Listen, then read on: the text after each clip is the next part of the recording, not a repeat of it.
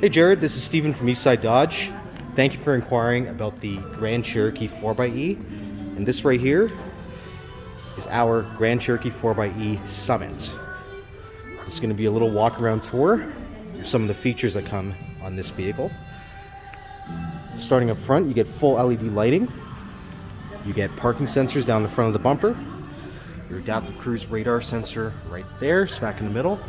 You're going to notice satin silver finish on the grille, the lower front bumper, the roof rails, the lower side sills, everything. You also get these beautiful 20-inch snowflake wheels. You get a camera on the front because, of course, this vehicle is equipped with a 360 camera, so you get a camera on the front as well as the side mirrors and the rear. You get remote start, of course, power trunk lid, keyless proximity entry, full LED lighting in the back. As you see, there's a Summit badge. You get dual exhaust outlets. Behind this panel right here reveals a tow hitch as well as your 4-pin and 7-pin harnesses. Maximum towing capacity on this vehicle, 6,000 pounds. You get the 4xe badging right there. I'm going to open the trunk, take a look at that. So back here, you get plenty of space. You get this cargo mat that is rubber on one side and carpet on the other, whichever one you prefer. You get tie downs, of course, on each side. I'm sure you're familiar with that, being a previous owner of a 17 Grand Cherokee. This vehicle is also equipped with the upgraded Macintosh audio system. So you get a nice subwoofer back here. You get a DC plug over here as well. And the seats not only recline, as you see, but they fold down, of course, as being an SUV, revealing tons of room. You also get little Easter eggs such as that, showing, I'm not sure if the camera's picking it up, but you get different, all the 4 generations of Grand Cherokee prior to this one.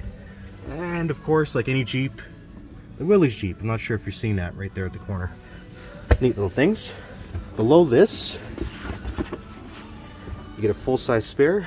This is going to be your included plug for the electric system, and you get a little bit of extra storage as well.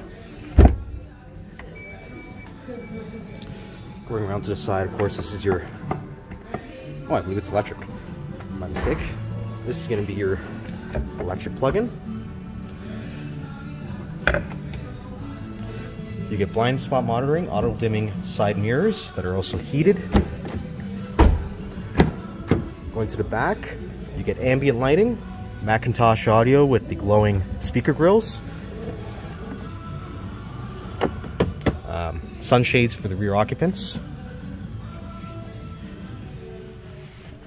center armrest with cup holders. You get this beautiful quilted leather. It's a different grade of leather. It's perforated. It is softer than normal. Back here, you get your own digital HVAC controls. As you see, dual zone back here, so technically this is quad zone. Seats back here are heated. You have your AC vents. You have a 12-volt, 3-prong household plug over here, and USB A's and C's down there as well.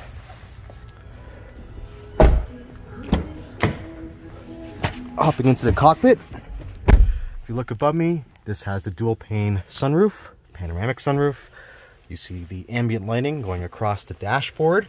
This vehicle has memory seats. This beautiful stitching. This is a Summit exclusive. This is a nice grade of wood.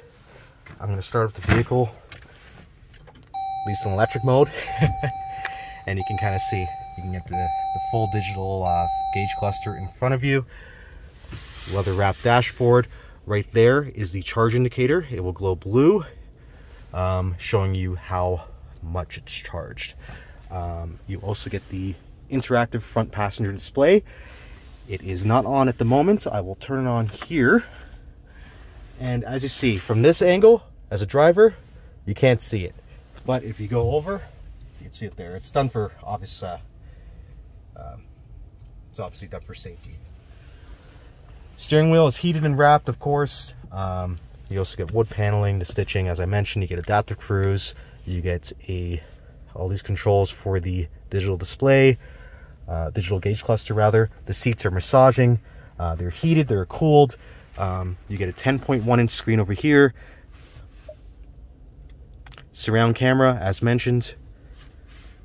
You can also use the rear view mirror, or sorry, rear view camera alone if you choose to do that. Forward facing camera, this being a Jeep, even has a washer. So if you hit that, a little bit of washer fluid comes out to spray the camera. You also get different screens in here. This is to do with the hybrid system. And of course you get your usual things. You get a home page that you can customize. Right now it's set at navigation, and you have audio there.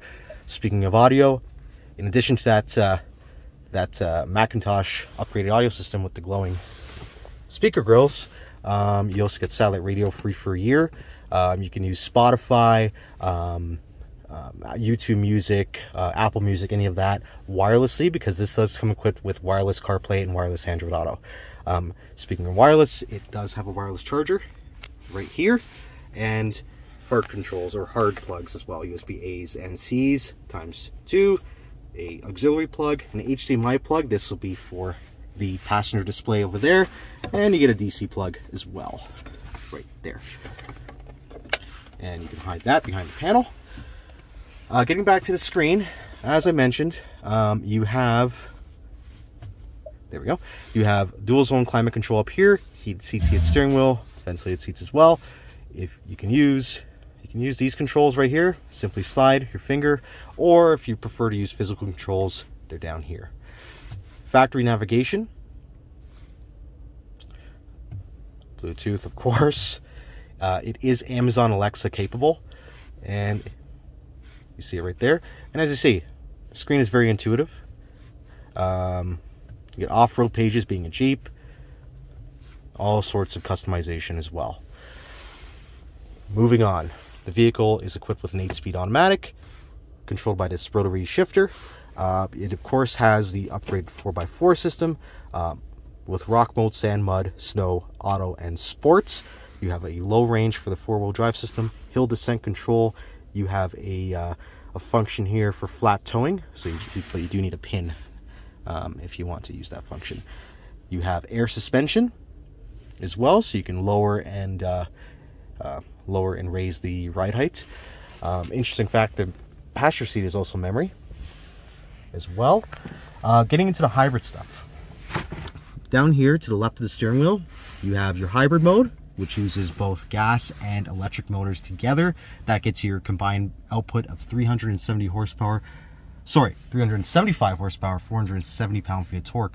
And that torque figure is quite up there. To give you an example, it puts out more torque than our 392 or 6.4 liter V8 that's found in, say, the 392 Wrangler we have on the other side of the showroom over there. Right there. Moving on, electric mode.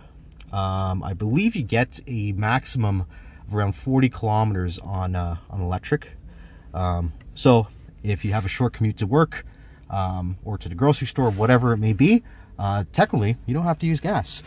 And then of course, if you want to use the gas motor exclusively, you can hit E-Save, and then you're running the 2-liter 4-cylinder turbocharged engine, making 270 horsepower, 295 pound-feet of torque. So it's still peppy, even without the hybrid system working together. It has power tilt and telescoping wheel. Just a really nice place to be. Now I know you've looked at an Overland over at Courtesy. What you get on the Summit is really just it's the trim. It's this beautiful interior.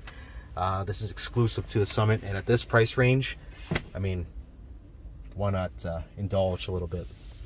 Anyway, thank you for watching, Jared. I hope this video wasn't too lengthy or anything like that. Let me know your thoughts, and hopefully we can arrange for you to come in, and maybe we can work a deal on either this one or one of our incoming units. Thanks again. Bye now.